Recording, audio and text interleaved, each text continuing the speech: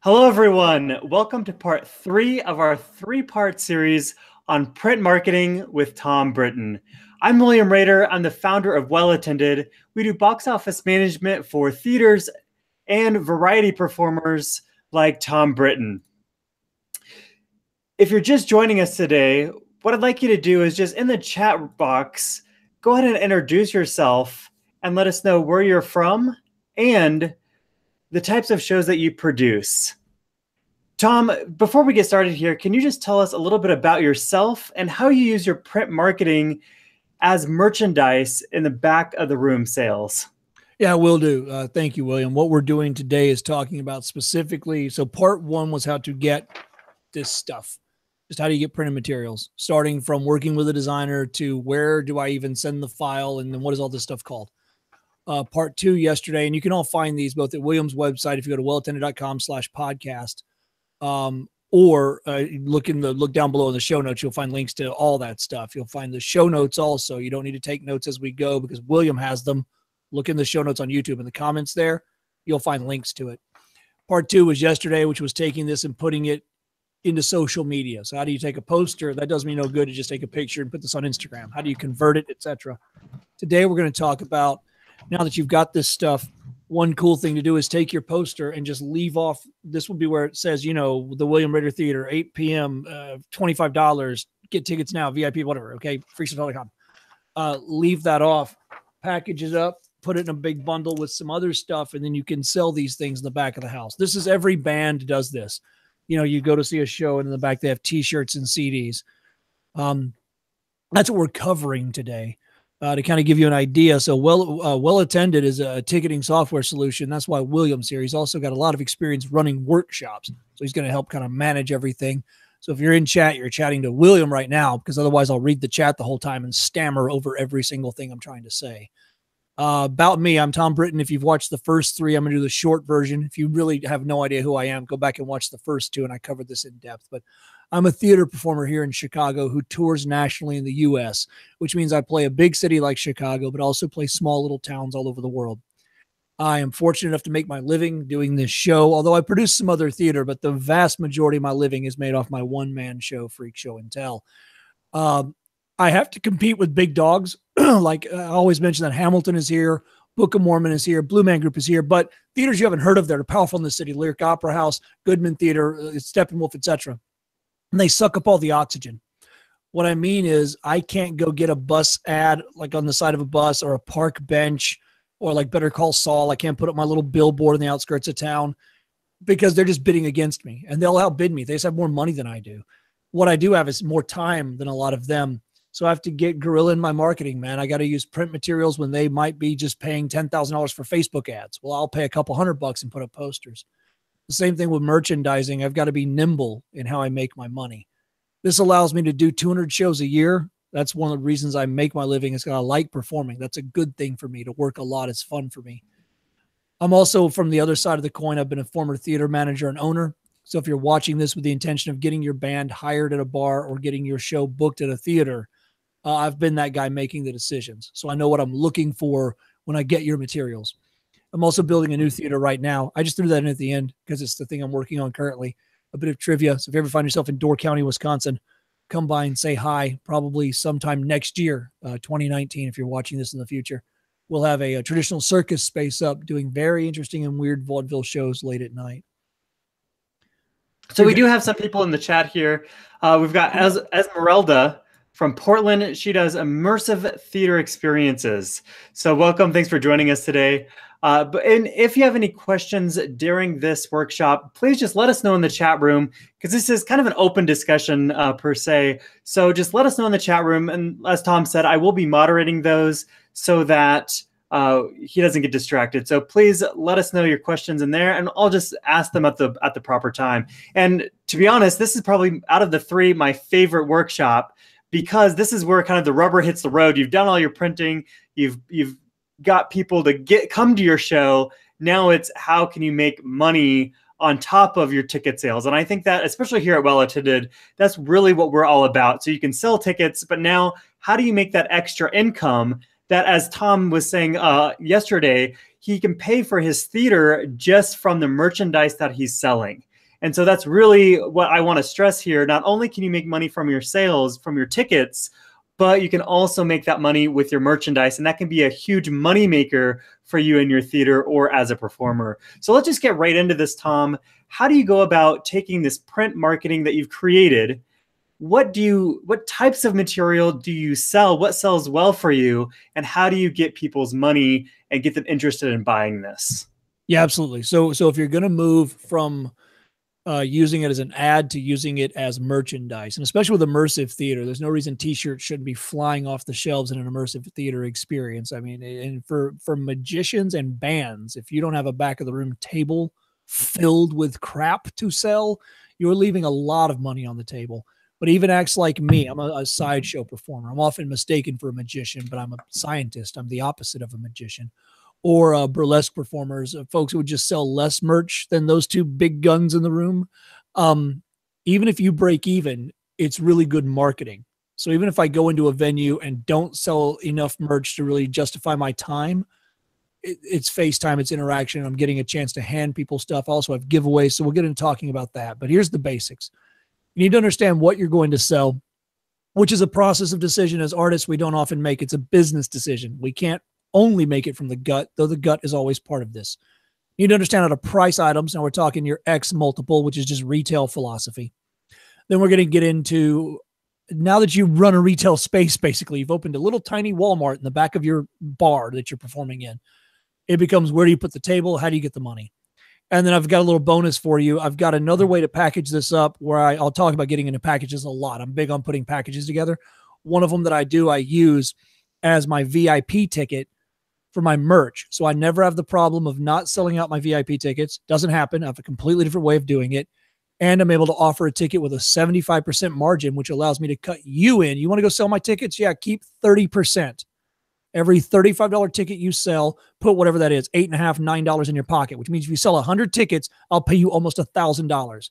That's a heck of a payment system that I have in place because those VIP tickets have margins on them that allow me to do that. And if you're not doing that, you definitely want to know it and decide not to do it. You don't want to not have that tool in your toolbox. All the notes you'll need, we think, if we miss something, email us or message us on Facebook, because we really want this to be, you don't have to take notes. Just let the information kind of waft over you. This won't get too heavy. The first two could get kind of heavy for people who've never done this before. But if you get lost and you're like, oh my God, he's talking about pixels again. That was part 2. I had to really dive into what pixels were. I don't understand. You can always watch it on replay, but you don't have to be taking notes because we've put show notes basically together. So look in the top right-hand corner. It says click here in giant red letters. That's a Google address. And that's this document, which is where I got this stuff from. These are the things I'm currently using. And then down below, you'll see a black line of pending orders, not yet ordered. So those are things I'm thinking about ordering, but I wanted to go ahead and get them priced out. And then like my custombandmerch.com t-shirts, second from the bottom there. I don't know how good those are. That's why they're below that black line. But I found t-shirts, $542.30. That's with shipping to Chicago. That's a $5.42 t-shirt. I could retail that for $10 or $15 and make a 50 to 30 or 60% margin. Above it's everything else. And I'll give you a little fair warning on any of these documents you get from me. If, for example, the very first one, the 11x17s up here, I'll try to use my cursor. I got a little lag though, forgive me. That's DocuCopies. That is the cheapest place I found for posters, and they're good quality. They're the ones I'm holding up. Right below it, though, is Got Print, Crack and Peel stickers. Those are a little expensive. You can get them cheaper, but I really like the quality. So this is my opinion, and sometimes it's service wins over price. So it isn't always just the cheapest. There's other factors, but I wanted you to have my opinion. I made this for me because what happened was with my last project, it was a magician, a juggler, and myself. The magician and I handled the merch, and we'd be sitting on a call like this and going, where did we get postcards from 2 years ago? And then we had to go through our emails. So I've just made this document. So you can have a copy. It'll be on Google Sheets, but that's just like Excel, and it's easy to figure out from there. If you can't figure it out, just message us and we'll help you. We're going to dive right in. The first question you have to have, obviously, is what to sell and how to price it. That's just the very basic thing. Like, okay, great. I mean, I mentioned t-shirts, also mentioned posters, but I got a ton of, good Lord, I'm surrounded by tchotchkes right now. I've got trading cards. I've got custom matchbooks that I hand make. I've got buttons and stickers and postcards and who's it's and what's it's and tchotchkes galore. Okay. The other question is how to price it. So there's a couple of, there's actually, I think, 3 major factors here. One is going to be your cost per item. if you're buying a t-shirt for $5.50 and you can only sell it at $8, that's not a ton of money in your pocket. So you sell 10 and you made $30, but that might not be worth setting up a merch table for, because there's 5 of you in the band. You all made $6 each. Maybe it'd be better to leave it, come back to it another day, instead set up a table and give away cheap pieces of paper and high five and kiss babies and shake hands and make it a marketing table. But if you can find a bookmarks are really cheap. And I found a really good price on stickers that I'll update this Google Sheets with. We can get them for about a penny each for about $150 to $200 buy-in. So that's the second factor, is that if you're going to buy 100 stickers, you're looking at a few dollars. You're really going to want to buy 1,000 for, say, $80. $80, that's not so bad. And you got a supply that'll last you a year or 2 years. But if you buy t-shirts, you're looking at $542. And you got to find a way to carry them. So you got to go to the Container Store, and you got to spend another $100 on boxes to carry them. And you got to put tape around each one for sizes. A lot going on with t-shirts. So how much is it per unit is important, but your total buy-in is important too. It doesn't do me any good to tell you, look, I can get you posters for 12 cents if you order 50,000 of them, because then that's a $5,000 buy-in for the table, and that's a little too pricey. The third is your gut. A lot of it is asking yourself, what do my people want? Now, I think in like an immersive theater, I would think t-shirts. If you were a band, I would think a thumb drive. The modern CD is a thumb drive with your stuff on it. For my show, it tends to be posters, postcards. I tend to package stuff together. People will buy the whole little package for $10. If you're a magic show, you do a magic kit, right? Especially if there's kids. I would buy a magic kit with your face on it. That'd be awesome. It'd be branded merchandise, right? Some of them are kind of obvious, but you might find that your band's t-shirts, especially if you're a metal band, sell better than I can stream it on Spotify, and the young people love the YouTube.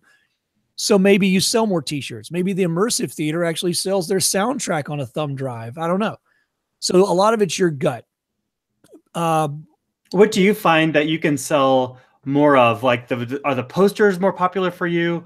Are the buttons more popular for you? If you had to like just pick one to get started, or 2 or 3 to get started, what would you pick in order to start setting up and having a merch table? It's tough to answer it even in hindsight, because I did a package so quickly, because it was only about $500 or $600 total to get the package that I sell together, which is a little bit of everything. But I will tell you that I started with buttons and was very happy with those. Now I would probably do bookmarks, do like 5 or 6 types of bookmarks. You can do double-sided bookmarks, full color, 2x6. There's bookmarks on decent little cardstock. They feel like a nice little business card. They're not fancy, but they're fine. $75 delivered. So they're like $59 plus $12 shipping. So you do 5 of those. When you get your extra $75 in your paycheck, you order another one, right? Double-sided lying out on your table. You'd have 10 of them because they're double-sided. You look like you have 10. All 5 of them are $1.50. And people would be thrilled to pay that. And that's a good margin. If I'm doing the math right in my head, so 35 cents. Yeah, you'd be making about $1.15 per sale. So I would probably do that. Buttons are also easy to carry, hard to destroy. That was a factor for me. You know, I took a zippered bank bag like you can buy at a Staples, and I could carry 300 or 400 buttons in there and zip them up. And you really would have to crush them under something to damage these little 1-inch metal pins. So I'd probably do that again, just because the buy-in was, I think, $200 or $300 to get a large volume of buttons and a $20, $15 bank bag from Staples. But it's an ongoing discussion you would have. So there's not even an easy answer for me. And I sell a lot of merchandise. A band would have the same thing. They would say, well, even though they could tell you right off the top of their head, t-shirts sell the best. But which design? Oh, well, that blue one sold. But then we sold a lot of the ladies' black version of this t-shirt. I don't know why. We don't have a lot of girls at our show, but man, they just flew off the shelves. It's a lot of this is it's instinct. It's really having that instinct for it. If you've done this kind of stuff before, most of this you've probably heard of, but I threw some stuff down here with just kind of basic prices of what I'm paying, especially $5 t-shirts. Now that's single color printing, single side. It's just like your logo in fancy. Oh no, you can drop a PNG in there. So it's your text, your logo in, say, yellow on a black t-shirt or blue on a white t-shirt, or the back, but not the front and back, $5 from that website. And then about $7 to $8 you can get double-sided and up to 3 colors once you get to $8 or $9 per shirt. Now, I always include that's delivered, because it does me no good to not include tax and delivery. So that was to my house in Chicago. I don't remember where they're shipping them from. It's usually very close unless you live next door to them. So now you've got an idea of what you want to make, and we're going to start getting into retail theory. So say you've decided to make posters. You're going to make 18 by 24 posters. You're going to make them black and white with no bleed. That means they have a little border around them like these do, because these are cheaper, do not have a bleed. So I had the designer kind of make it look, I think it looks good with the cheaper version. I had him design it as opposed to the others where they go full bleed edge to edge with no white margins, because I wanted this poster to be cheap enough to sell at a good price in a package, right? So let's say I've printed 1,000 of these, probably then spent about $150, maybe $175. Big heavy box lands at my door and I'm ready to go. I'm going to tell you that you want to have more than one thing. That's your goal. Start with one and sell it as fast as you can. Sell as many of them as you can. And it's kind of nice to just have like buttons are $1. Come buy one. You can sell them right out of your pocket for $1 each. It's really nice. But try to get to where you have a varied price point, and here's why. You don't want to just sell, put it right here. Don't sell a CD for $20 and a t-shirt for $25 and nothing else. You want to have this is P.T. Barnum on the right, by the way. If you're not a circus performer, you may not recognize P.T. Barnum. He's credited with saying a lot of things he didn't say. He never said there was a sucker born every minute, but he did say, always have a little something for everyone. And that's an important phrase to me. I want to have stuff on my table, first of all, that is free. And we'll get into how I use my merch table as a marketing table, because that's an opinion. You may not want to have stuff that's free. I think you have to. Others think it kills your sales. I have stuff that's $0. So when you come up and get a crisp high five, shake hands, meaningful eye contact in 2 seconds of time, you get a little tchotchke to take with you. Bookmarks are very cheap. Trading cards are very cheap. Stickers are very cheap. Here you go. Have a good day. I also have stuff that's $1.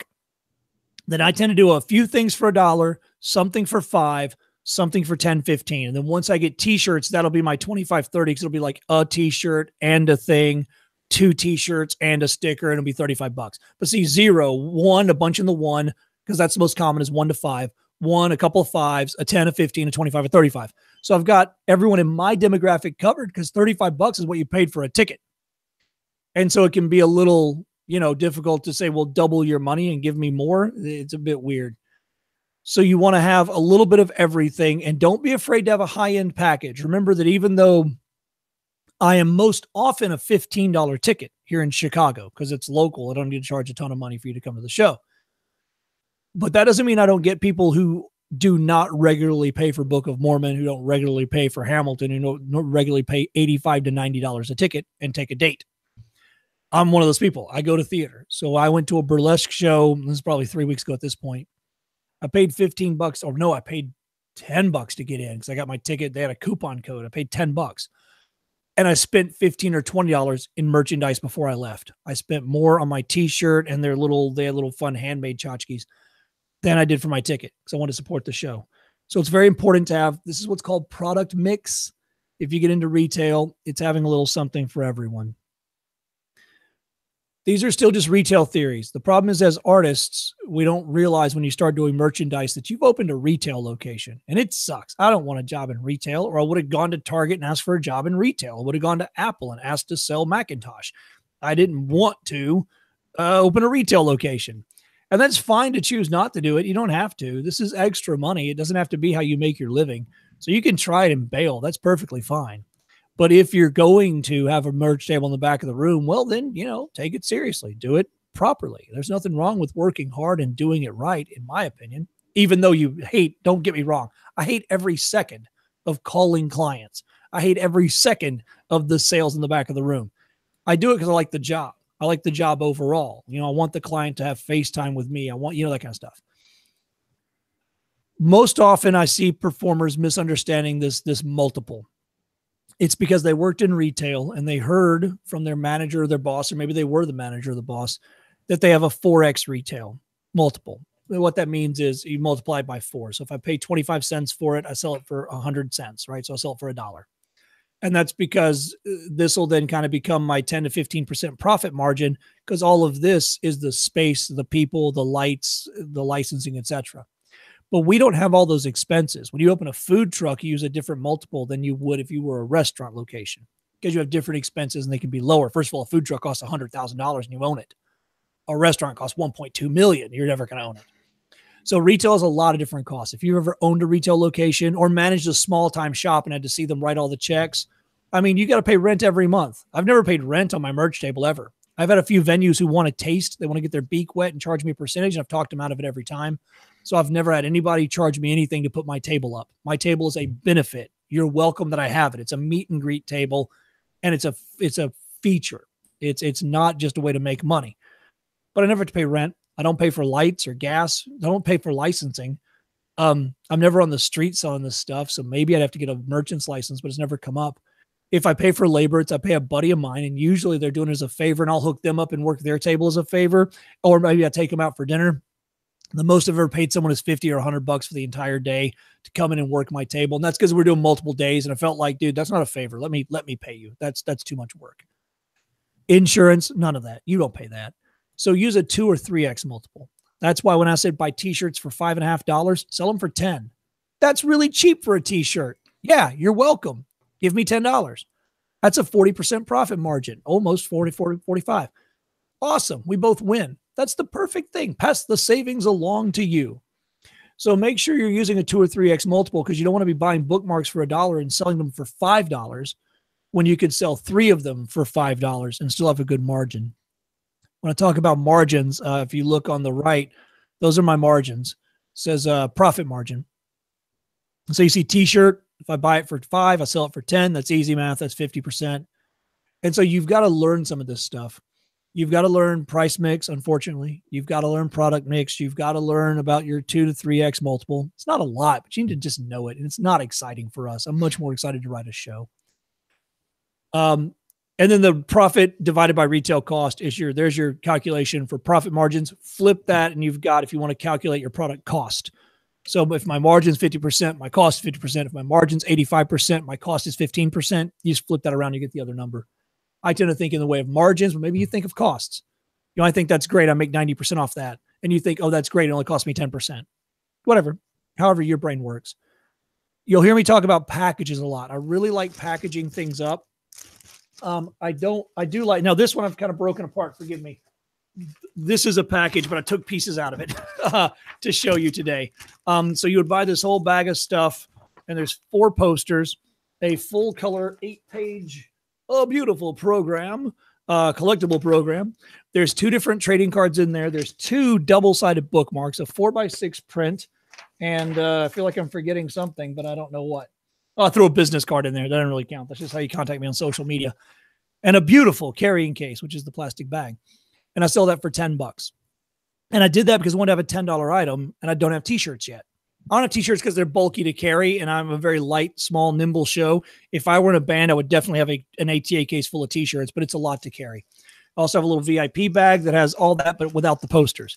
You could throw in buttons and stickers and stuff. Just watch your costs. This gives you an ability to have a bunch of what should be $1 items. Package them all together, knock $5 off the top, and say, look, I've got, see what I mean? So these packages don't just help your customers. These packages also allow you to control your costs. You put a t-shirt with a bunch of, I'm going to use bookmarks as an example, but stickers, the lower, not buttons, not custom pens. Those are in the 30, 40% cost. The stuff that's the bottom, the stuff that costs you a few pennies, and you could sell it for $1. You can sell it for 50 cents if you wanted to, easily. Put a bunch of those with your t-shirt, and then sell that for 15. And then people are still impressed. 15, man, most t-shirts at a show cost 20 or 25. That's a good deal. I'm going to get that. All the bookmarks and the 2 trading cards and a t-shirt's $20. Please and thank you. Now your t-shirt's 50. Everything else is 5% costs. And you see your costs come down to like 35%. So this helps you as a business person, but I'll argue that it also really helps me as a customer. I love a deal. And I'm not a haggler. I'm not that guy. I can't do that. I never in my life. I'm an American, and we find haggling just disturbing and disgusting. It's like talking about what you make as a salary at dinner time. It is not appropriate. But I do love a deal. I love a deal. I love a bargain. So when you create these packages, this merch table's for me and them. It isn't just a way for me to rob them of money. It completes a customer cycle. When I go to a show and I like the show, I want a tchotchke to take home with me. I want the souvenir mug. I want the t-shirt. If you're a band, I want to buy your CD. One, because your band may be badass and I love the music, but also your band may be really good. And I really want to support you guys. I paid $5 to get in. There's like 20 of you on stage. I got 4 bands. Each has 4 people in it. There's no way you made money off my $5. There's no way this bar is paying you a percentage of my beer. Let me buy a t-shirt for $25 and throw in a thumb drive. Oh, I'm thrilled. I got to give you some extra money that I know for a fact goes right into your pocket because that's your girlfriend or boyfriend working the merch table. You're not paying them. They are clearly almost in the band. So it's also for the customer. Don't think of your merch table as just a retail outlet. You're not just being a greedy bastard, I promise. So when you bundle these items together, think of them. Do not just put together a package and not do what I did, which was say, save 20%. If you buy 2 t-shirts, I throw in both CDs for free. You can get both of our tour t-shirts and every song I've ever recorded right here, and it's $42. See what I mean? So they're like, oh, well, I get all the music, you get every song I've ever put to music for free if you buy 2 t-shirts. Oh, well, okay, that then. I feel like I got a deal and I was able to pay you. So when you do that with packages, this will be important when you do the signage. $10 saves $5. Buy this, get this free. We like that stuff. Play with us. It's fun. It's a fun game. It's my version of haggling. I think cultures that haggle have fun haggling. And I gave some examples here because product mix is still important. So you got a $1 thing, $5 things, $10 thing, 15. Like I said before, you also have packages. $5 package, $15 package, $35 package. I do buy the whole table. I always have a price that's buy the whole table. So if I got one of everything, how much would it be? Because I get this question. That's why I started putting everything together, by the way. Someone told me what the customers wanted. They said, well, how much for just one of all of it? I did the math in my head and knocked $3 off. When I, $12? Okay. Boom. And then later on, when I did the math, I was wrong. $10 is a fair price for me.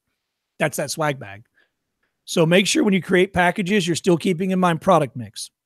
But packages are so incredibly important for you and them. And I can't make that point enough because a lot of times people think that this type of sales is just a money grab. But if I go to your magic show with my kid, man, and you just destroy the room, you wreck the place, you kill. My kid is in love with you. My kid's like, Daddy, I want to learn some magic tricks. That was really cool. And I'll walk up afterwards, and for $35, you have a magic kit with your face on it. And it's not just slum crap. You're like, no, this is the first kit I got. And it's just some cheap plastic, but it contains miracles. Let me show you. And my kid leaves with that with his arms like it's Christmas morning.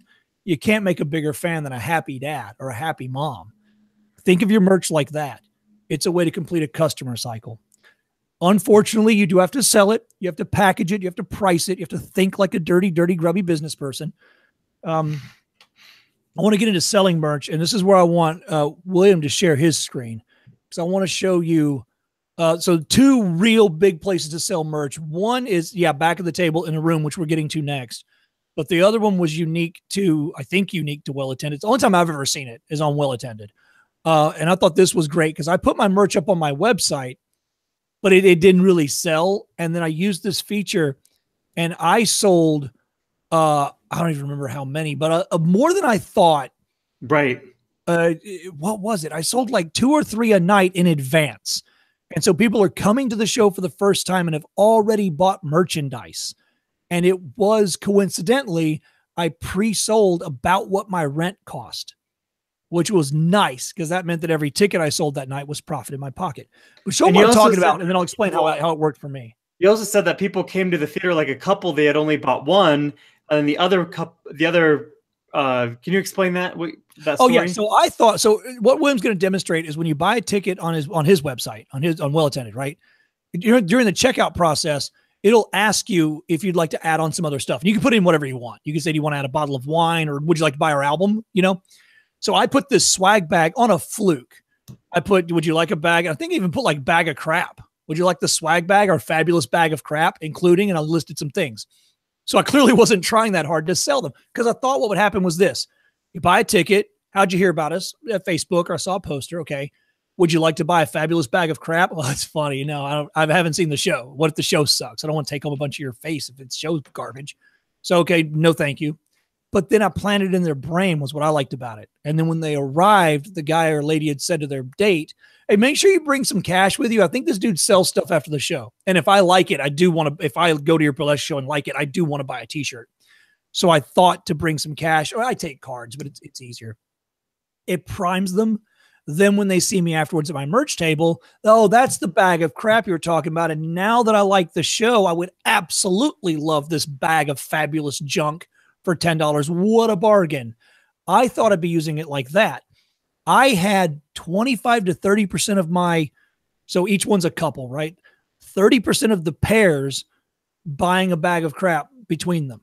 So they were coming to the theater having given me $35 each plus $10 in basically pure profit before they walked in the door. Then as they walked out the door, a good half of those who had already bought, so sample from that half, came up and they say the guy made the ticket purchase. It was a guy's name. It was Robert, blah, blah, blah. He shows up with a lady. Okay, that must be your +1. Thanks for coming. Here's your bag of stuff. Thank you. So your seats are in there. On the way out, can we get one more of these? And so then I sold them another bag of swag, because now they'd seen the show. It never in a million years occurred to me that people would buy the album before hearing, in this case, that's a bad analogy because you could hear the album. Like you're going to go see a play that's brand new and you bought a t-shirt in advance, but like, what if the play sucks? Then you're stuck with this terrible t-shirt you wear ironically. So run through the demo and people will see what I'm talking about it goosing them. So here's the well-attended homepage. So whenever you create an account with us and you go to sell tickets, this is a customizable page where it shows an image for your organization. And if we scroll down here, it shows all of your upcoming dates and times. So let's just go ahead and pretend like we're buying tickets here to the Taming of Judge Roy Bean. So we're going to click Order Now. And once we click Order Now, we've got another image up here at the top that's customizable, info about the show. We're just going to scroll down here and let's go to the show on the 2nd at 8 p.m. So we click this here. Now, this is something I don't think Tom's touched on, but we've got a VIP package. So this is the first way you could do this. You could create a VIP package. And in this case, this would be premium front row seating, a signed poster from the cast and crew, and a glass of wine. So this is the first way that you can upsell your product. And you can see here, you can add $20 in our case, more for that first row plus a swag bag. And that swag bag's $10 by itself if they were to just buy it in the back of the room. So this is one way to do this, is just creating package deals so you can make more money. But what Tom was talking about is let's go ahead and add 2 general admission tickets in the cart. This is what Tom was talking about here. Once we click add to cart, you're going to see this little pop-up light box that says optional charge. Would you like to add this to your order? And this is where you can start creating your products and selling your merch. So right now we've got a signed poster from the cast, and that's $5. So let's say, yeah, I do want this. I can click add. Now, once I click add, I have a choice of adding multiples to this. So if it's a couple, we want to buy 2 posters, we can add them to the cart. For now, let's just add one right here, and we save it to the cart. And now you can see we've got the ticket to the show. Right below it, we've got a signed poster, and that's being added right over here. And that's how easy it is. So as Tom was saying, not only are you priming people to let them know that after the show, I've got some product to sell, but if they already know who you are or your swag bag or whatever it is you're selling sounds interesting, they can buy it right here. And then in your attendee list, you're going to get a notification that says the person's name, and then you're going to be able to click on them and see what products they've bought from you. So when they arrive, either before the show, you can give them the swag bag, or at the end of the show, you say, hey, and if you've already bought the swag bag online, come on over, see me at the table, and I'll give it to you before you leave. So there's kind of 2 ways you can handle it. But on your attendee list, let me just show you what this looks like. Here we have all of the attendee lists.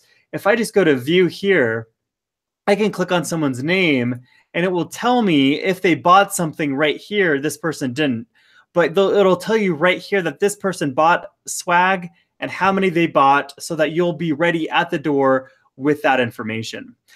So back over to you, Tom. Hopefully this explains how this cool feature works with us. Well, one thing that I did just as a marketing idea was, and I didn't take this seriously. I really just threw it up there because I thought it would just be like an ad, and then they would get to the show, and then I would sell them the bag of stuff. Like that's usually what happens. You come to the show, never heard of the band in my life, didn't do any research. They were opening for the band I came to see, fell in love, went and got a CD or t-shirt from the opening act. This happened a bunch of times in my life because it turns out that opening act will be a headliner in 5 years.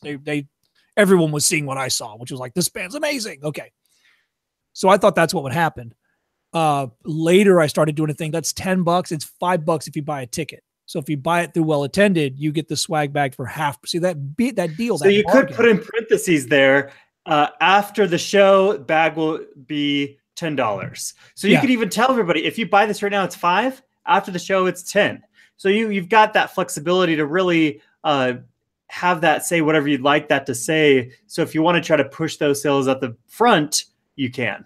You can also do, there was a burlesque performer who would print things. She would sell them at the show and then send them to you later. That way she didn't have to print 10,000. She only printed the number she needed. She printed them locally. So maybe you could use that same thing where you could say, would you like a bottle of wine?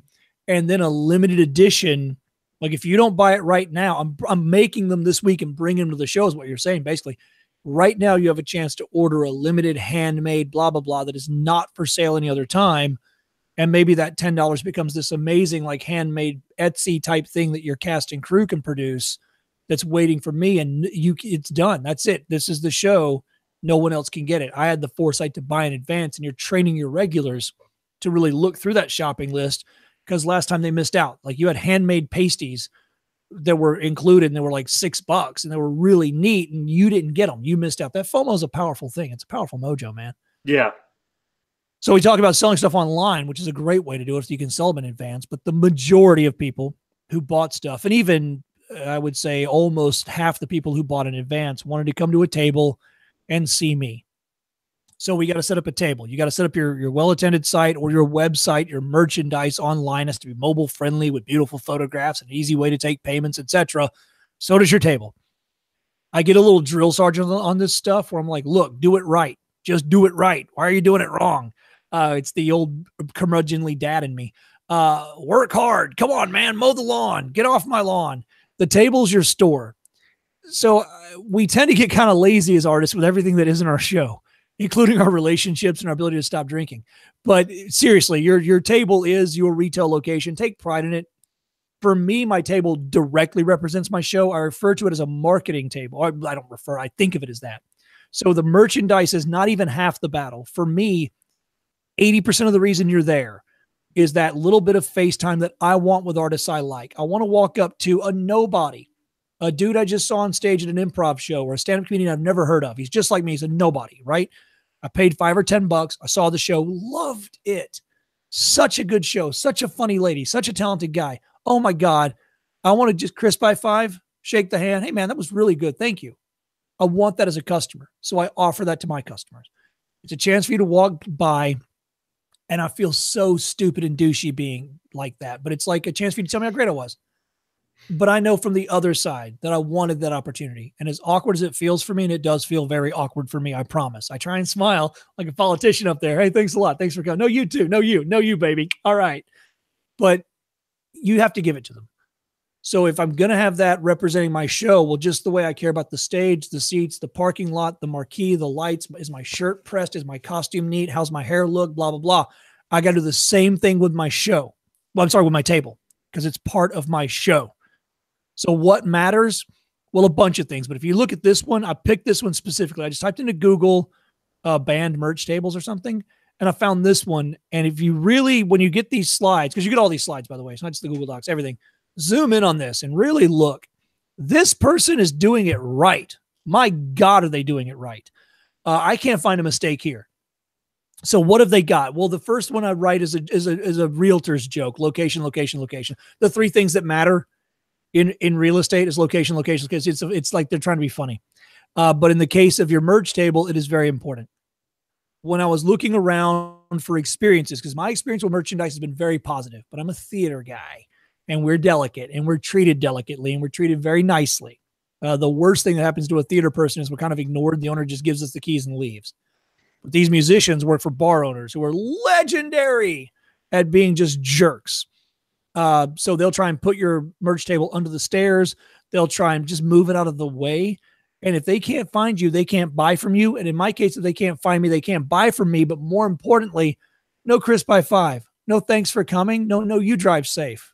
You know what I mean? Oh, see, oh, thanks, man. I probably saw it last. Oh, thank you. Really? Oh, you never seen it? So that really scared you then. I want that. I want that little bit of FaceTime with them because I feel like they want it with me, or else they wouldn't be standing at my table. They're not trapped. They walk up to me. I've had a couple of occasions in a theater where they wanted me to set up my merch table in a location that I did not think was ideal. And I pushed back a little bit. Now, don't make this the hill you die on. I didn't want to piss off my client, but I did say, would it be okay if I put it somewhere else. They can't really see it. And what I do after the show is it's like my meet and greet table. So it's not just like I'm hawking CDs. I sign things. I've got giveaways, but it's also Q&A, mailing list stuff, but it's people hang out. Oh yeah, no, I'm sorry. What it was one time I'm thinking about, they didn't think, they went, oh yeah, put it over there. And then they went, oh no, yeah, you're right. I don't care. Put it wherever you want. They didn't care. So they just pointed to a spot just to give me an answer, just to make me feel better. Turns out they don't give a crap. I can put my table wherever I wanted to. So I moved right by the door and they went, yeah, that's much, but you're right. That way they can all see you as they go out. Boom. So always, don't be afraid to give a little tap, a little tap and point out this is a better location. And I find that if you don't say, so mama can make more money, if you say so the customer can have a better experience in some verbiage. I mean, we're performers. Don't you have charisma? Aren't you good at BSing? Use it. Use your slick cars salesman-like skills. Use your feminine wiles. Use your good-looking actor leading Hamlet. Use it, man. Walk up and go, hey, just wondering if maybe there was a way we could work out. Yeah, try it. Why not? If you got to, fine. Put me in the corner. Put me under the stairs. That's probably why they have this amazing table. Have clear signage. Get some lights. I love the signage on this table. If you ask how much something is, I don't have my glasses on. This thing is like this big on my screen. And I can tell you on the left, there's a $45 t-shirt, 25, 20, 10. Ooh, I like that product mix. $10 t-shirt and a 40. I bet that's the old tour t-shirt is $10. The current tour t-shirt's 45.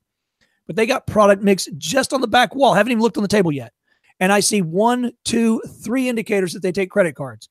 2 up top, left and right, and then go down below the one on the right on that table, another sign. And then again, 15, I see 15, I see 25, I see $1 right next to the credit card sign. Boom, baby, killing it.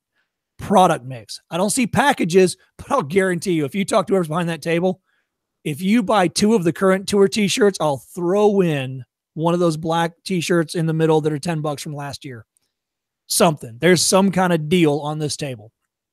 Clear signage, looks beautiful, looks amazing. Don't know what band this is, but I'm not completely disinterested in finding out. If they take their table this seriously, I wonder how good their album is. Certainly the show is good if you like that kind of music. Get to your merch booth right after the show. These are just kind of tips I got from people. A lot of them are from bands because they really take it seriously. But this appeals to me particularly. Be at your merch table right after the show.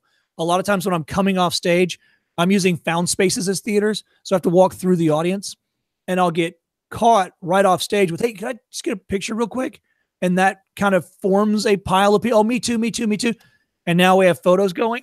So now what I do, even if I'm not selling anything that night, even if I don't want to do a merch table, I have a big like pull out banner, freestanding banner. And I go, yeah, come over here. And I got a thing that we'll do. We'll do a thing together. And I've got torches behind that banner.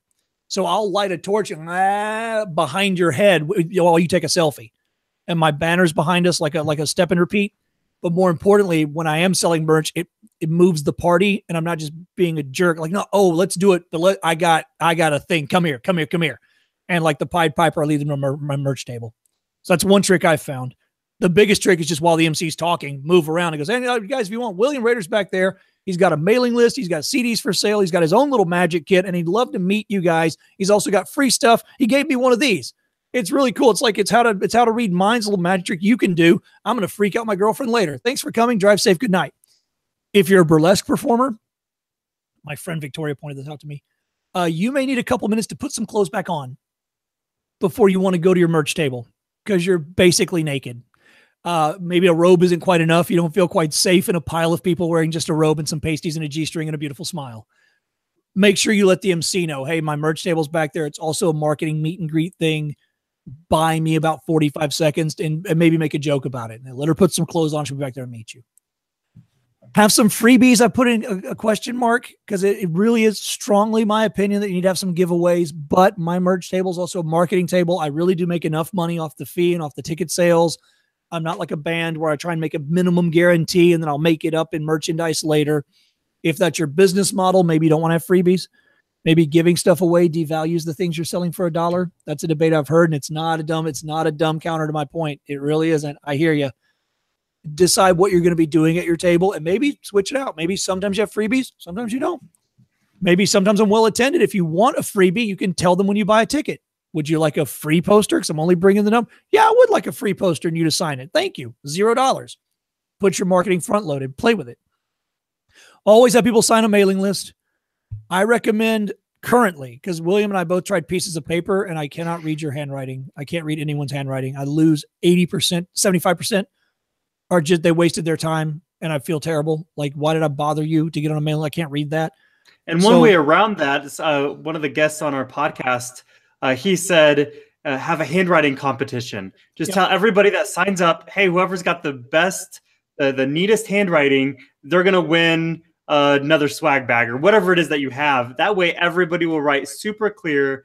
And then when you transfer those to your mailing list, you'll be actually able to read that. And he was actually saying for a theater, when they come into the lobby, say, sign up during intermission, we're going to have a giveaway. If you sign up for the mailing list, then whoever has the best handwriting, you'll get a glass of wine on us for intermission. And I think that's a great idea too. Yeah, try anything, because it really is just the worst. It makes me feel terrible because I feel like I've bothered you and then neither of us got anything out of it. Like, I feel terrible. At least if you were on my mailing list, I send you discount tickets or I get something out of it. But like, I felt like, not only I bother you, but like it was a waste of everybody's time. Apps are a good way. So here's my new way of doing it. Do you have that widget? Yep, I got it right here. So this is MailChimp, but I mean, use whoever you want. They're not paying us to do a YouTube video. You sign up, you put your email address, your first name, last name, boom. You just hand them your phone. They do that. What I started doing, because the idea of handing someone my phone, which is, $800, terrifies me. So I found for $35, a kiosk is what you search for. I put my iPad mini in this metal frame and lock it, and then it can be tethered to, I don't know, my leg, the table, a rabid dog, but I can lock it down. And then I have an iPad mini and you type it yourself and that'll cut down on that nonsense. But MailChimp has an app for iOS. It's a proper like full screen. If you triple click in iOS, it locks it. So without a passcode, they can't go and start looking through your pictures. I didn't know that. That's super cool. You may need to turn it on in settings, but I think it's on by default. Triple click on your phone, your iPad, whatever. It'll pop up that and you can have certain areas. So you can do it with your kids, hand them a game and they can't start going through iTunes and buying stuff. Is what it's for, but it's called kiosk mode, I think, or display mode. If you want to Google it, message me and I'll send you the link how I found it.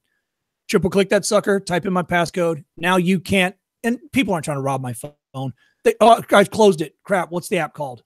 And so I wanted to stop them from doing that. They were accidentally messing it up. Not a big deal. But you want to have a mailing list. I've heard $25 per name for some value. My mailing list over the last 365 days, and I can track some of this, is right at $2,000 in sales off my mailing list alone. And it's still a free account for MailChimp because I have less than whatever, the number, William, because you're paying them. 2,500 names, 1,500 names? I think it's like 2,500. I believe it's either 1,500 or 2,500. I don't even think I have 400 people. Yeah. I don't think I have 400 people on my mailing list. So I'm well in the free zone and I made a couple of grand off of it. So it's something to invest in. And all I do is send them announcements of a tour and then ticket discounts. I don't blog on my email list. And that's something that I think a lot of people, it's kind of something that a lot of people think that they have to have a big list in order to make a lot of money from. But really, it's the quality of the list and not the amount of people that you have on the list. I joke with Thom a lot because with Well Attended and certain markets that we have a large amount of people, we send out emails for everybody that's bought tickets through Well Attended. So we have a little checkbox. Hey, do you want to receive emails about Well Attended, about other shows in your area? And I always kind of joke with Thom, hey, every time, because we're paying for these big lists that we have.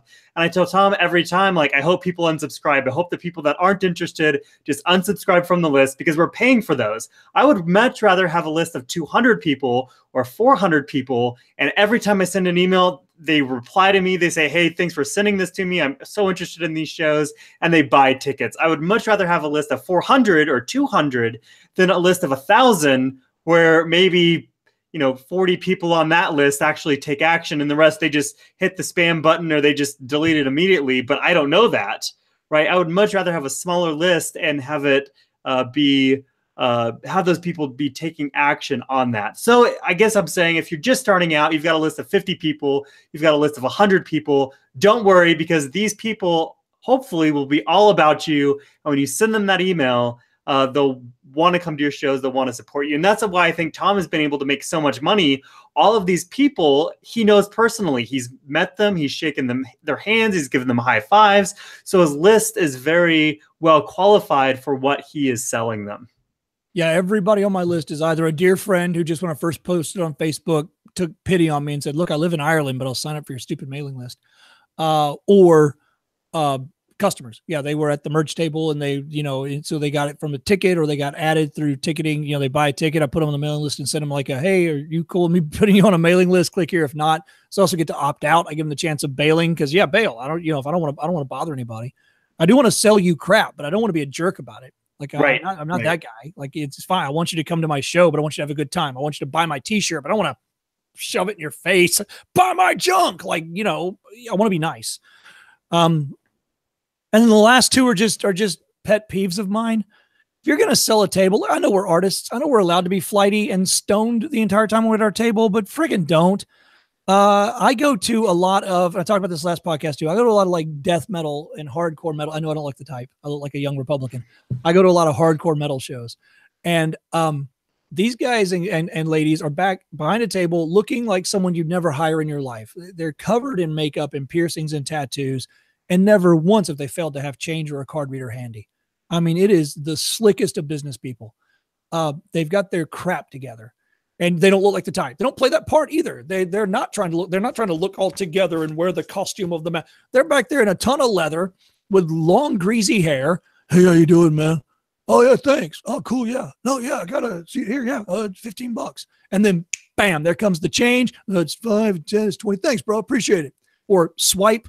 Or yeah, Angie, you got the credit card? Just give your card to Angie. She'll ring you up. Bam. Every single time.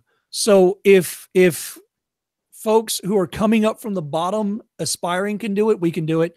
Squareup.com. If you haven't seen those readers before, there's other solutions if you know someone who runs a bank. And then change is just good old American cashola if you're in this country. Go get, and you kind of vary it. I've run out of change before, but it's because I did unexpectedly high sales. I brought $150 in 5s and 10s, and everybody had cash. I don't know why. It's 2017 in this case. Why has everyone got 20s with them? Bam, bam, bam, bam, bam. Oopsie. But in that case, people saw that I was busy, and when I went to the box office to ask if they had any cash, could they make some change for me? They didn't feel like, oh, this jerk, this amateur, this idiot, he's too high to go get money at the bank before he comes to his job. I said, everybody's got 20. They go, yeah, it's weird. Everybody paid in cash tonight. Your audience likes cash. Fine. Boom. I'll take Bitcoin. I don't care. What do you got? Small children, livestock. It's all valuable to me. Gold bullion. Try it. So have your change. It's called a bank is the term we'll use. Have your bank ready. And now you got a security because now you're carrying $400 on you. Be careful walking out of a club like me at 2 a.m., especially if you drink. See, I don't drink. So if you're walking out of a club and I'm not joking, you're actually high, be careful. Have some friends with you. Don't get mugged. And then accept credit cards. Credit cards can be difficult because you lose a little money, but really the convenience is a factor. You need that. You don't want the person to say, hey, I want to buy this right now. And you're like, well, the ATM is across the street at the 7-Eleven. And now they're like, well, maybe I don't want it that bad. I'll go to the 7-Eleven. Then they don't come back. Yeah, I'm the guy that never carries cash either. I'm a cashless dude, man. I got a watch that'll pay you. I got 2 cards on me that pay you. I'm sorry. Like I have one card that's good for international, one card that's got low rates for local, but I don't have any American money on me. And I don't want to go. I don't want to carry it. I want to go to the ATM, but I'm the guy that buys merch. I love my merch. Like my whole house is just souvenirs and tchotchkes. Like I love that crap. I like supporting the arts. So I'm the kind of guy you want at your table. Just figure out a way to liberate my money from the tyranny of my pocket and into the wonderful freedom that is your pocket. Now we'll get into some I call it running the merch table, but it's just a list of here's some tips. These things just didn't fit in anywhere else. A lot of these come from my own experience, and then a bunch of them come from just really cool blogs I found about musicians. They are really excellent at selling merch. Some things you'll just need to do, and some of these suck. You got to keep track of sales. Now my wife's an accountant, so we really track the sales. But if you didn't date and marry an accountant, okay, one easy way is just count the box. So this was something I got from bands. They're on the road, and part of the reason they're on the road, a lot of times, especially when you're starting out, they're there to party and perform. It's kind of a break-even scenario. If I can just go out and live on the road in the van and come back spreading my music, making money isn't really their primary. Making fans is their primary goal, right? So they don't want to do a bunch of inventory. It's not a thing they're into, and they're not even really trying to make a lot of money. Just break even. So an easy way was take your box of CDs, count how many's in there before you go on the road, fill it up. How many's that hold? Masking tape on the top, write the number. And then every night when you get back to the hotel, real quick, count it, write that number, and that'll show you sales. If you want to get real smart with it, write a date. I don't know why you're not using your phone. Maybe that blog was just older. But every time you go on tour, count the t-shirts. Or if you're in a theater space, count your t-shirts that night.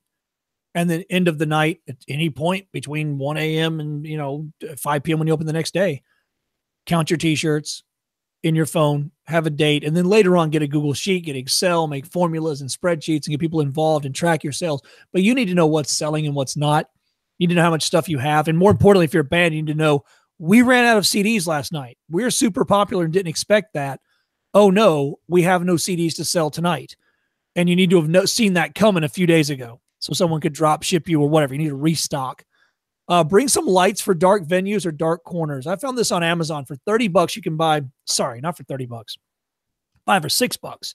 You can buy a 30-foot string of LEDs. These cheap LEDs, they come out of China and Korea. 2 companies make them.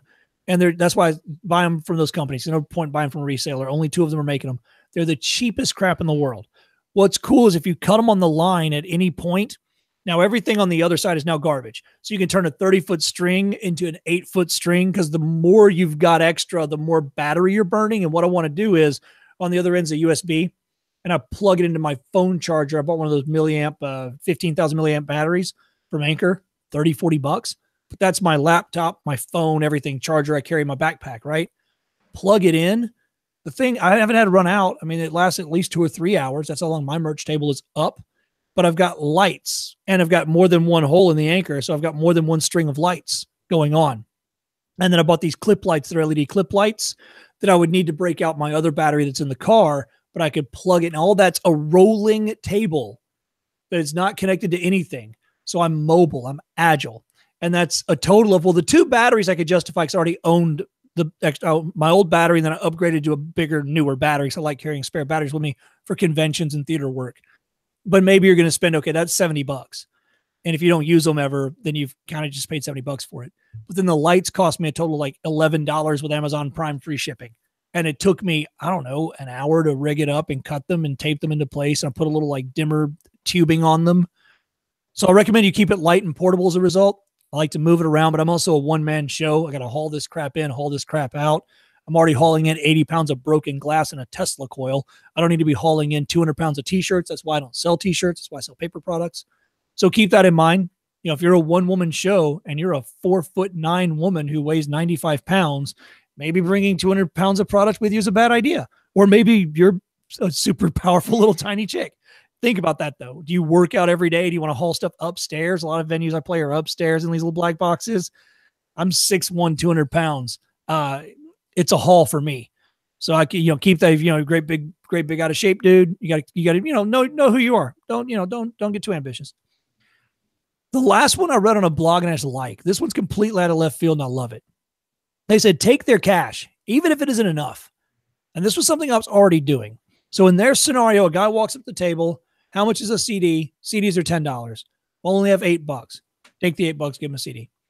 It helps if you know your margins. That's why I talk about margins. So you can have these in your head and you know how much you paid for that CD. Maybe not exactly, but you know the CD is about $1 or $5, or you're pricing them at cost because you're trying to get rid of them.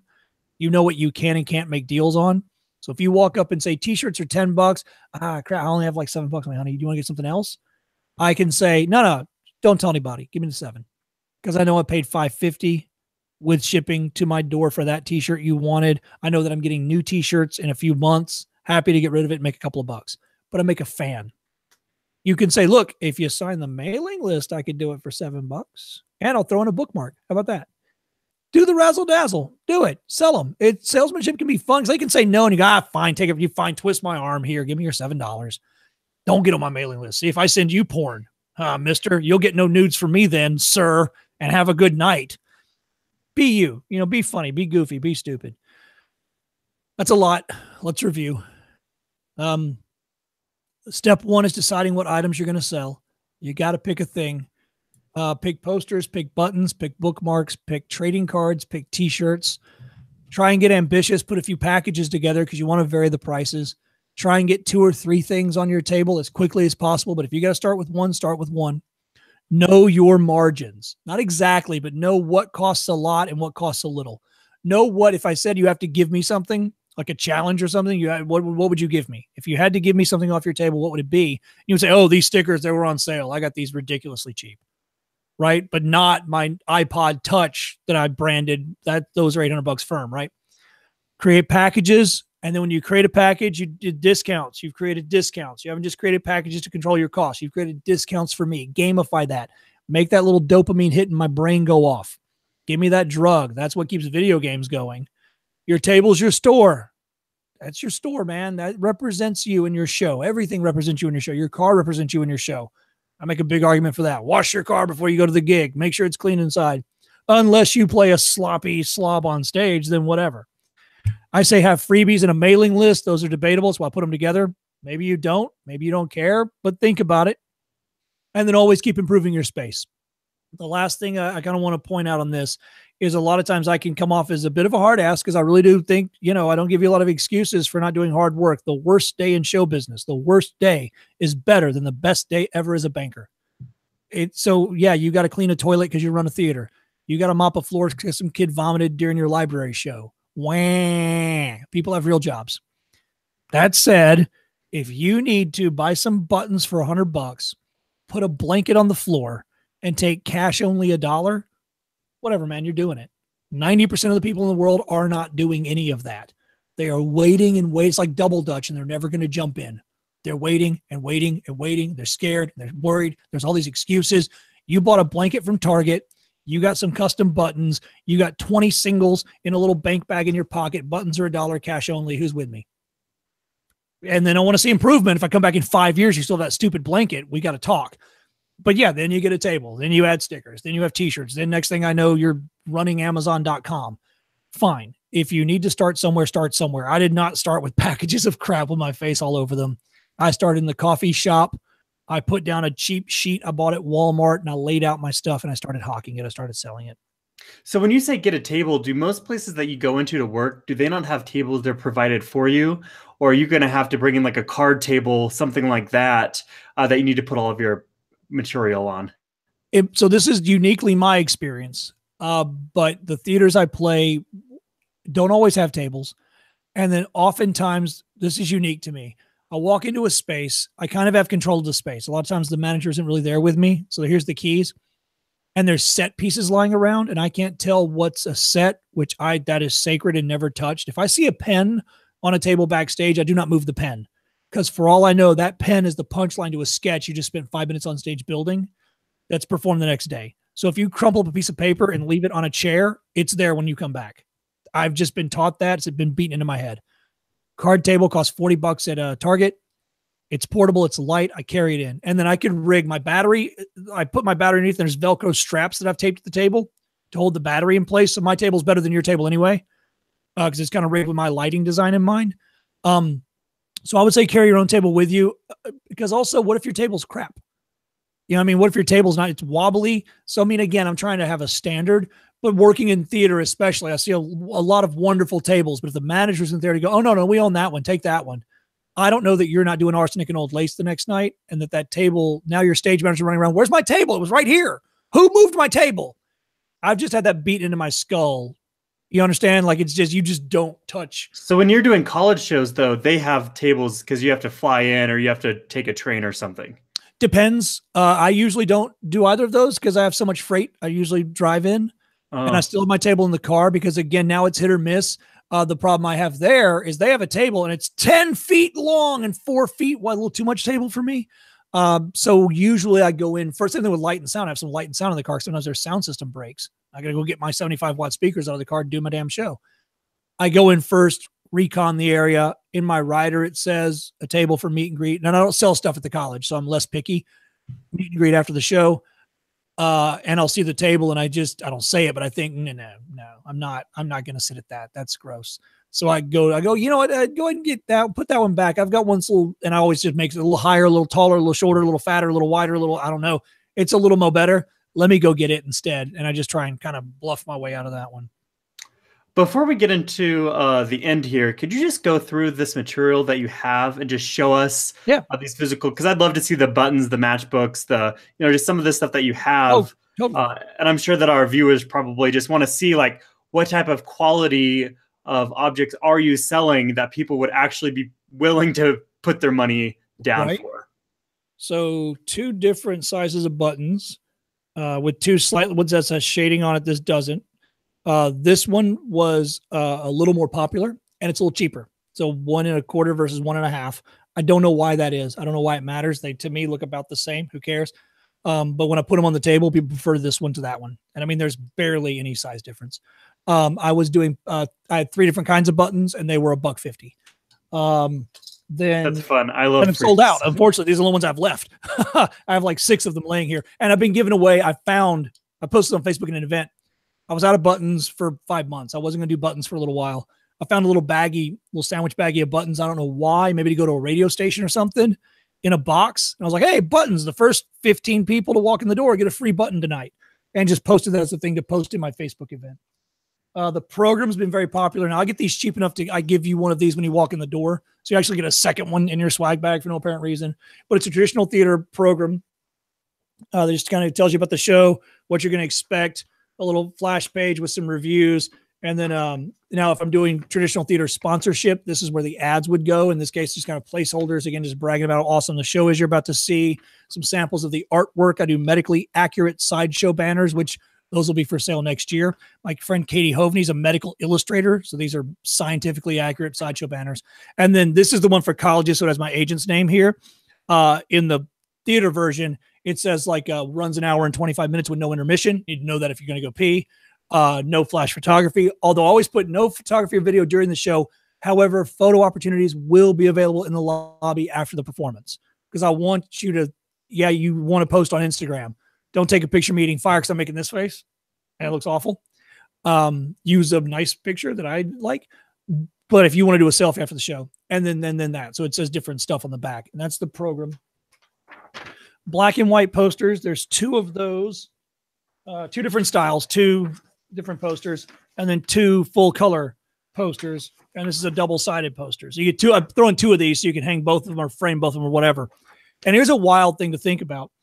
On several occasions, people have sent me photos, and I'm Mr. Nobody. You haven't heard of me for a reason. I'm not super famous. You weren't like, who's this guy everyone's talking about? No, I'm a nobody. I'll be a nobody tomorrow. That's what I do. I'm a small-time vaudevillian.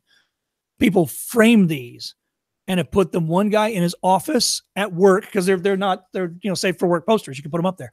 So he's got them in his office at work.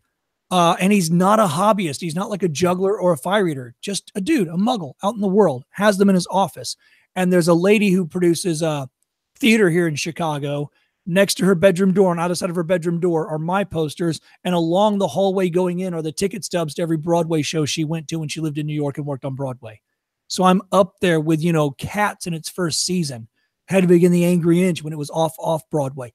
Like, it's a wall of fame. And it never in a million years would have occurred to me that you would give a half a crap about this stuff. Like, I'm a nobody. You saw my show.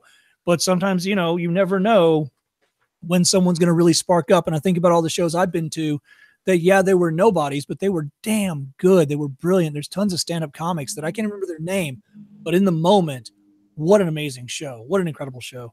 I got 2 different styles of trading card. So these are collectible trading cards. And this is what I send to the college. There's a 3rd one that I'm designing right now that'll go in here. So the colleges get this as like a promo package. And then the back is just sort of my, that way. It goes that way. The logo and a little bit of a website. But they're kind of, if you could read this, there's jokes that make more sense once you've seen the show. And what else do I have? So this is also a nice little bag. The link is on the Google Doc from Amazon. They're a little expensive. I think it's like 20 cents per bag. So I'm only buying 100 at a time. So number one, look and see if you can get these on Uline in this style, but they are resealable. And I really like them. So one of the most expensive things in the bag is the stupid bag. So you can see I've got posters behind posters in the swag bag. And then this is also nice. I'll get to a second, the VIP version, which I have laying right here. I throw my business card in so you can figure out how to contact me online. Just as a fun thing. And then also your sponsors throw their business card in. People give discounts to coffee shops. When you're talking to people, now you have a bag. And maybe if you could do, if I could sign 1 or 2 people, if you owned a Starbucks nearby and would pay me $200 or $300, I would not only put your card in exclusively, your advertisement, but everyone who walked in the door would get a free swag bag. You would have bought everyone a swag bag. And I can guarantee a certain number at that point. That happened just because she asked. She was like, "Can I put my business card in there?" I was like, "You can put whatever you want. There's room. Put whatever you want in this bag. Put a kitten in there for all I care." So you get the 2 cards. The bookmarks are double-sided, so I give you 2 of those. So it's the same bookmark twice. Amazon on occasion does free prints. I got 50 free 4x6 photographs. So I sent them this, and they printed my postcard as a photograph. And then you get this, and the custom bookmarks I'm out of right now, the custom matchbooks I'm out of right now, but I bought 2 stamps. Ordered 2 stamps for $20. I stamped one side of it. I stamped the other side of a white, their wedding matchbooks is what you search for on Amazon. But I mean, what color is mine's red ink on a white background because it looked nice, but maybe your show has a color theme that mine doesn't. Then you would use a different color. But those blank matchbooks are really cheap. Custom matchbooks are not expensive. I did it as a test, and then really like the fact that one thing in my bag was handmade by me. Like I sit at a table. Also put these stupid cards in sleeves. Each one of my trading cards comes with a stupid plastic sleeve, and that's me sitting and binge watching Netflix on my computer and doing 5,000 of these at my desk, which I think is also kind of funny. I think that's all I have currently. Unless I skip something, that's. Well, you said that you're going to show how the VIP bag is different. Yeah, I'm going to get to that, but I want to make sure I'd showed you one of everything I've got. I think that's it. Different size buttons. I've done different sizes. I've done larger buttons, etc. Those are just for Freak Show and Tell. Do people like the smaller ones or the bigger ones? Currently the smaller ones, but I think that's a trend because in the 70s, like the old timers wanted the big, the smiley face buttons. There were these like 2.5 inch. I think the kids these days, although my average age of an audience member is in their 30s. The average person buying tickets to my show is a 50-year-old white woman. But so these are more popular, I think, because they're more fashionable. But if you skew younger, if I were a pop band, I might only own these because I think that, your Gen Z and your millennials are going to go for these or maybe this size. These got outpaced. I had a bunch of these left over is how I knew. These were all gone. And they were the same. They were the same price if you bought them separately, or you got to pick one. You get choose a button, choose a bookmark, and choose a poster, and that's $1. And so these were the ones they chose more of. This is a cool idea, and it's sometimes a little hard for people to understand how I do VIP tickets. But this is something I at least want you to understand and consider, because it is for me a really, really, really big deal. It helped me out a lot. The traditional way you do VIP is you demarcate certain seats. You say the first 3 rows are VIP, and the first row of the balcony, and the 2 on the sides and the box seats. And those cost, I'm going to use round numbers. It's easier. $100. Then the next few rows cost $50. The next few rows are $25. And then you can stand in the back for $1.50. And that's the way all theater's been done. Throw that out. I'm working 100-seat venues. I cannot risk the fact that I sell a bunch of general admission and the first 3 rows of my theater are empty because nobody wanted VIP seats. It's not going to work for me. The way I do VIP is different. If you buy a VIP ticket from me, and they are the ones that most often, is that true? 50%, maybe a little less than half, sell out first. But they do sell out on occasion. So instead of paying $15 for my show, you can pay $35 for your $35. Now I do photo ops with everyone. I'm not a big deal. There's only 100 people in the theater if I'm lucky. So I'm not the Rolling Stones. So everyone gets a photo op. Everyone also gets a souvenir program, and I give away bookmarks like they're water because they're cheap. But you get a swag bag. That's the bag you just saw without the posters in it. So it gets less than $1, including the fancy. And this is from Uline, which, by the way, if you live in Chicago, don't go buy blue bags from Uline. If you like this bag, if you think this looks good, come by my house and I'll give you 50 of them. Uline, you can only order like 1,000. And I do not need 1,000 of these in the next 5 years. So don't buy bags if you live near Chicago. Just swing by Tom's place, and he'll give you a handful of them to take with you. And then be aware of that. I'm joking. Wait, I'm not joking. Actually, if you want to do that, that's really seriously totally cool. But if you own a theater and you're about to order blue bags, maybe call a couple other theaters and you all pitch in on the 1,000 because the minimum order for Uline is it's like going to Costco and buying mac and cheese. You're buying a truck of mac and cheese. So this is your swag bag. So in here, well, this has gotten a little, there's 3 trading cards. Hang on. As I move around printed stuff, there. So there's the wedding planner who booked me to do her big show launch announcement through her business card in the swag bag. So everyone who came in got a VIP ticket, got a swag bag, and then everyone got one of her business cards. And then the bookmarks and all the paper stuff. That's less than $1. And then the seating is what's interesting. So when you walk in, hey, thanks for ordering tickets. Thanks for coming to the show. Oh, you guys got VIP tickets. Here's your bags. And they go, oh, people don't know what they bought, by the way. They go, oh, it comes with bags? Like, yeah, set it right there on the ticket. They don't know. They just bought a ticket. $35 sounds cheap if you go to theater. So, we'll get the VIP. Who knows? Click, and they go through. What you get, though, is also prime seating. You don't get to pick a seat online. What I do when I go to a venue is I stand on stage when I'm thinking about renting the place, and I look around as I'm checking the place out. I go, okay, I want to rent your place. Give me a second. And I decide how many VIP tickets I've got. I say, okay, that row is awesome. That second row is good. This is good. And this is not VIP. It's a weird angle for my show. These. And then I count them. I say, okay, so that's then 47. So let's say I have 45. 47 is a weird number. I'll do 45. I have 45 VIP tickets. And that's what I put when I do well-attended, total venue volume, and then 45. Now, this means that they can pull from your gen ad, and you got to kind of watch what you're doing. But what doesn't happen is that if none of them sell, I just seat them as general admission. So it comes showtime. It's 6 p.m. VIP tickets have stopped selling. Shows at 8 p.m. So I got 2 hours to do this. I get to the theater. Let's say I put 45 up online, right? And I sold 20 of them. Cool. I take the VIP bags, or I've got little reserved signs that were free from American Express. And I put on 20 seats reserved, or I put the bags on the seats, but I marked them. The rest are open seating. So now when you come in off the street with your $15 in your hand, hey, is it too late to get a ticket? No, I got some seats left. Come on in. Here, thank you so much. Here's a custom bookmark for coming to the show. When you go in, any seat that doesn't say reserved is open seating. Have a good time. Thank you for coming. Bathrooms are right over there. Bam. There they go. They sit down. So I've reserved my VIP seats. So it is possible that I'm sitting here for $35 and you're sitting right next to me for 15, but you didn't get a swag bag.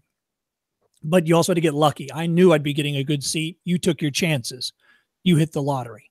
So you got there an hour early, and that's how you got that seat. Well, that too, but you may have also, last few shows, the VIP seats were all gone. You couldn't sit in the front row because I sold them all. And that's an ideal situation, but that's easy to fix. If you put them online, if you're the Rolling Stones, you don't have empty seats in the first 3 rows. Those sell first, then the next tier, then the balcony, right? I might have a situation where I sold 3, and now the first 3 rows are 3 people. And that doesn't work for me. So now those 3 would be in the best seats, in my opinion. So don't sit on those 3 seats in the front row. Sit anywhere you like. Thanks for coming. So now you're right. Now whoever gets there earliest gets those better seats. So the system works for me beautifully, brilliantly. I've had a great time with it, and no one's ever really complained. The only thing close to a request I've gotten was someone had been to the theater before and messaged me on Facebook and said, would it be cool if we sat here? And I just wrote their name on the reserved seat because it was 2 people. There was that guy and his date. And I was like, yeah, got you, bud. No problem. So Bob Smith +1 wanted a particular seat for whatever reason. Okay, you got it. I guess if 30 people start making that request, then I'll have to figure out some kind of scheme for it. But it works great. And I'm afraid that a lot of performers aren't using it, and they aren't then able to do tiered seating because they have a 50-seat theater, and their fear is, what if I don't sell them all?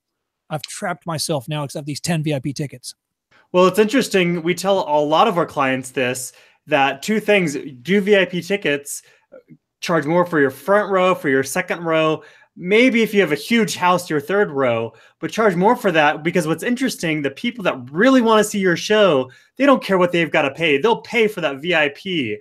And because of that, the VIP always sells out first. It always does. You can look at burlesque performers, traditional theater performers, variety performers, magicians. Every client that we have, when we go check their sites to see how they're doing with their sales, VIP is always sold out first. So for one, you're making more money off of your show with this VIP ticket for really almost no money for whatever cost that is in your swag bag. But 2, it's now showing that you have tickets that are sold out. And when that happens with well-attended, we actually take that. Let's say you put VIP ticket on the front, the first of the list, because you want that to be in the most prominent position. When that goes to sell sold out, that bumps down to the bottom. So now your general admission will show first, but it says sold out right on it. So people go, they're a little bit late. They go, whoa, VIP is already sold out. This must be a popular show. I better buy tickets now or the whole thing's going to sell out.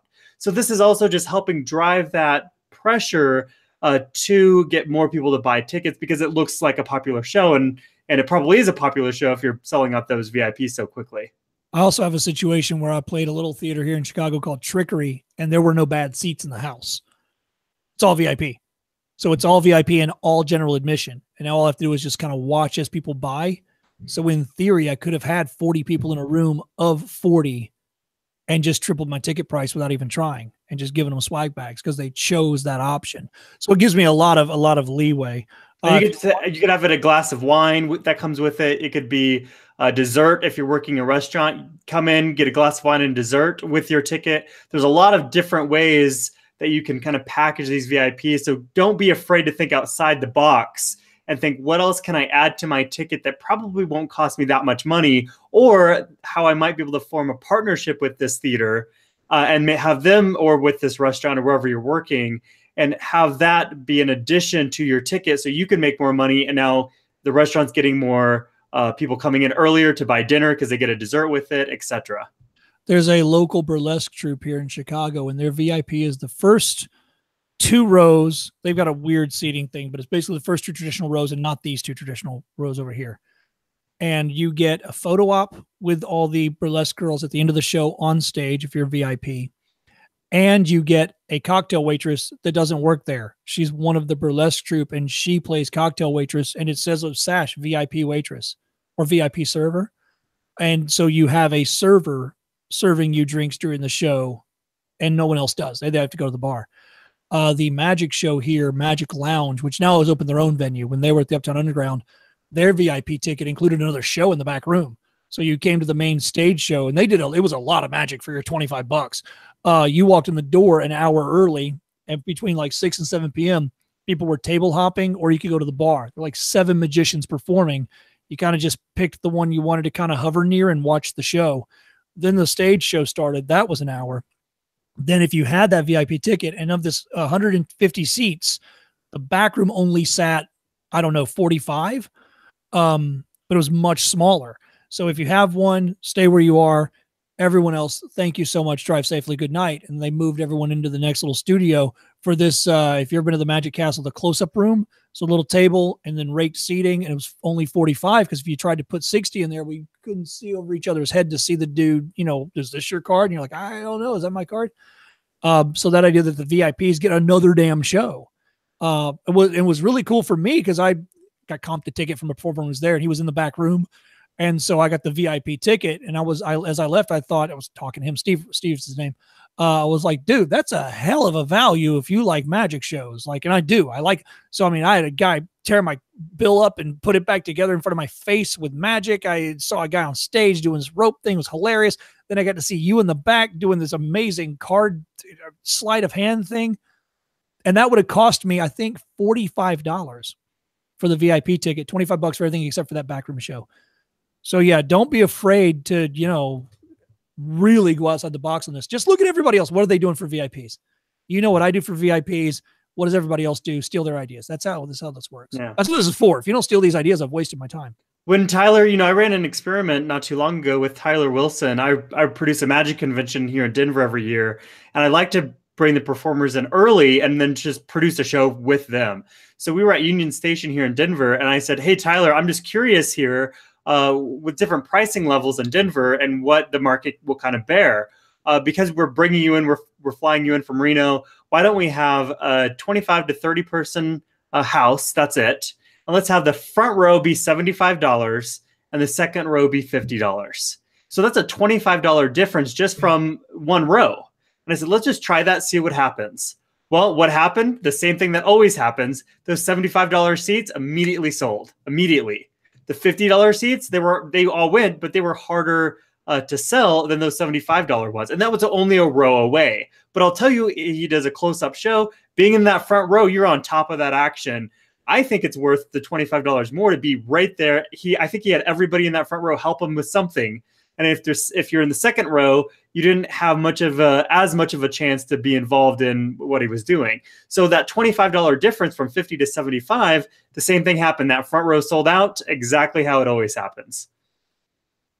When you get so here's the other thing you'll get, and you just see it on the right there, like click here. And the same thing, if you never used Google Sheets before, you just click save a copy, and then you have a copy you can edit because you're going to want to change stuff. But there you see that bag I was talking about there. That Amazon clear plastic bag is costing me 26 cents. But I love it. 4x6 prints. Well, they would be $9, but the first 50 were free from Amazon. And then, you see where I get this stuff from. And then everything below, so everything above that black line is here. There's my profit on $10. And that includes everything, including the posters, is $2.24. If you take out the posters, it's 80 cents.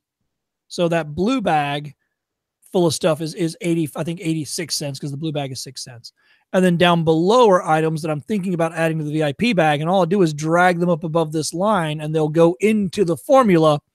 And that allows me to drag it and play what I call the buying glasses, better A, better B, better A, better B, better A, better B. And I drag them. Okay, what if I added a t-shirt, but I took out all the posters and bookmarks? Well, what if I took out the posters and added in postcards? So you see I'm able to kind of flop them around. And the basic, it's cost per, and then profit on the bottom. Those are for individual items. And then cost each, total cost, because sometimes it's 2 bookmarks, and they're 8 cents each. So it's there's 16 cents worth of bookmark in there. And then up top's the basic 80 cents of cost for VIP bags with no posters, $7.76 profit for swag bags at a $10 retail. And it gives you a really good idea of how I'm selling this stuff, how I'm packaging it up. And hopefully you'll start selling merchandise, or at least giving away merchandise at a really nice table at a local theater near you.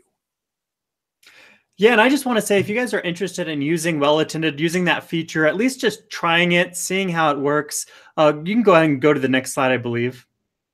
Maybe the next one.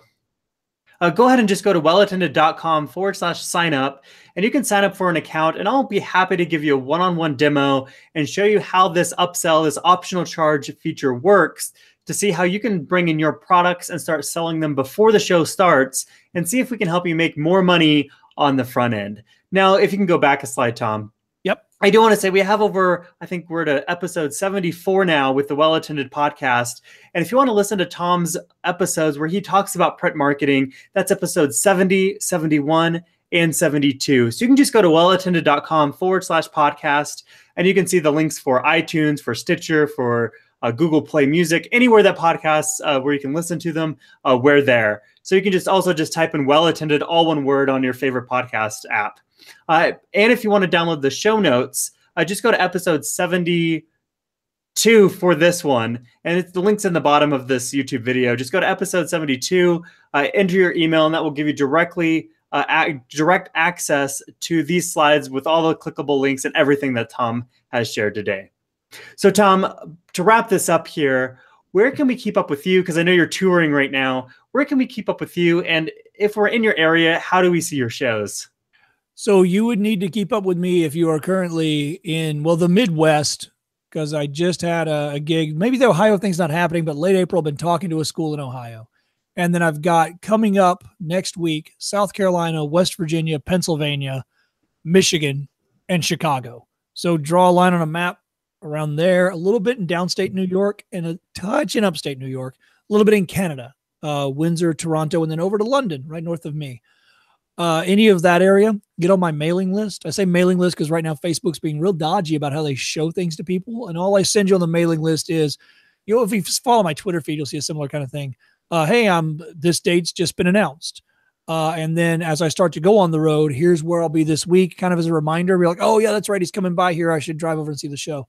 The nice thing is when I do the touring show, some of them I'm renting theaters and performing in really nice theaters. And they're $15 to $35. Generally speaking, I try and keep my prices low, and that's low for theater. In fact, that's half the price of most theater shows. When I perform at colleges, it's even more ridiculous because they're paying me to be there. And some schools you can't come in. It's for students only. But message me and ask, because some of the schools either don't care, they haven't thought of it, and they go, oh yeah, we got like a 500-seat theater and we expect like 200 students. So yeah, bring your friends, tell people, go to the news, who cares? And it used to be, I haven't seen this lately, but it used to be once upon a time they had a plan where they would say it's free to students with your student ID, or it's $5 or $3 for anyone else. And so now you get to see my $15 to $35 show for $3 to $5. I promise you it's worth $3 to $5. And so if you go to freakshowtell.com or freakshowandtell.com, they'll go to the same website, or just type Freak Show and Tell into your favorite, it's Google, your favorite search engine is Google, into Google. You'll see tour dates, and you can also see video and see if you want to see the show. I can, if I don't do it the wrong way. Yeah. So if you go to the website, you can't miss it. If you just click contact right here, I can click it. There we go. A little bit of lag. You see right there, join my mailing list. That's me. And then if you like social media, if you go down below, I have a ridiculous amount. I don't use all this. There's not a ton of stuff on my Pinterest yet. Well, as soon as I figure out how to use it, though, you just wait, buddy. You just wait. It's going to be super Pinteresting once I'm done. And then Bands in Town. I'm on Bands in Town. You follow me there. Snapchat. I don't know if you want to send me nudes. I guess you use Snapchat. And then the big four right here. Look, there's your email. There's your Instagram, YouTube, which you found. Congratulations. And then Facebook. And that's the most common ways to get in touch with me. But yeah, I'd love to see some people at the show. And I have seen people at the show from when we did the podcast, William. I've had awesome. A couple folks in Chicago who showed up and they're like, saw you. Well, one time it was, I heard you on the podcast. Then I saw a poster and was like, oh yeah, that's the dude from the pod, which has got to be the craziest coincidence in the world. That is crazy. Yeah, it's not like it's a small town. It's Chicago. There's a bunch of, and they live in the suburbs. So they were in town in my neighborhood for something else. It wasn't like we live in the same hood, right?